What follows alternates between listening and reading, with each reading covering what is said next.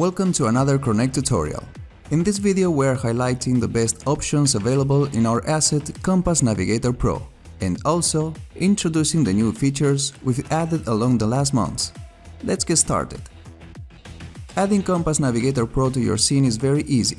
Just select Game Object, UI and finally Compass Navigator Pro. With this tool you will be able to create great looking navigation bars and minimaps, with many presets and styles that can be customized and full control over all necessary parameters to customize them as you wish. Start by adjusting the navigation bar style, position and scale. You can also set edges fade in and out, set the alpha amount and also toggle cardinal and ordinal points. Besides, there are many other options regarding distance or idle update mode to check for available points to be shown in the navigation bar, which will influence performance boost depending on your choice. The real purpose of the navigation bar and the upcoming configuration of the minimap will be fulfilled once we have set our points of interest. Adding them is very easy. Just select the object you want to have it as point of interest and add a script to it.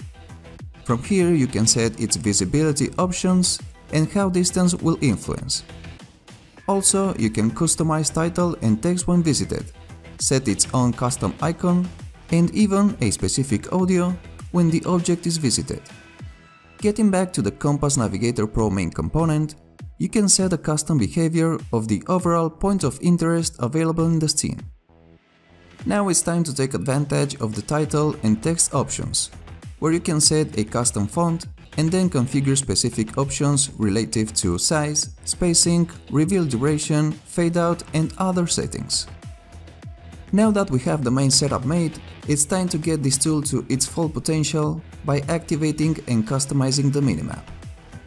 As in previous settings, with the navigation bar, you can choose a preset style or use your custom minimap design. You can set its position on the screen, scale it, set specific icon events like their size in the minimap, and position shift. Also remember to set the main game object that will play as our main character and set its custom icon too.